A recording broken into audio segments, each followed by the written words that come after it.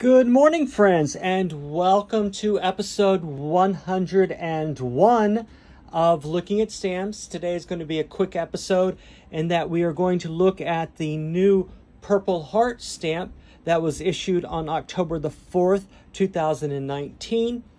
The stamp that you're looking at now is the 2015 release of the Purple Heart stamp. It is the same as the 2014 release with the addition of the micro printing of USPS right here in the ribbon. That's the only distinction between the 2014 and 2015 version of the Purple Heart stamp. That is Scott number 5035, the 2015 re-release of the 2014 Purple Heart stamp. And there's not a whole lot different in the 2019 stamp. There it is. It's almost the exact same image. The only difference is the purple border. This is the 2019 issue that was released Friday, October the 4th.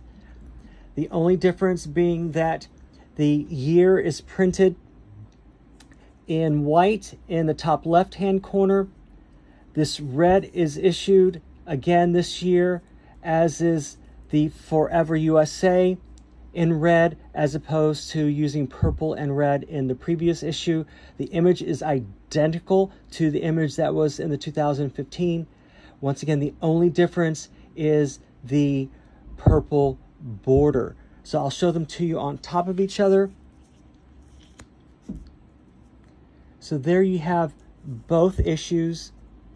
As you can see, it's the exact same thing with the exception of ink color change and the purple border. There's no reason to get the 2019 unless you are one of those people who collect all stamps issued within a year, and I get that. It's just a rehashing of the same idea. And that's all the time we have for today. Have a great day. I will talk with you next week on the new Halloween stamps that are due to be released on October the 11th. I will see you next week. Have a great day. Have a wonderful weekend. Until next time, bye-bye.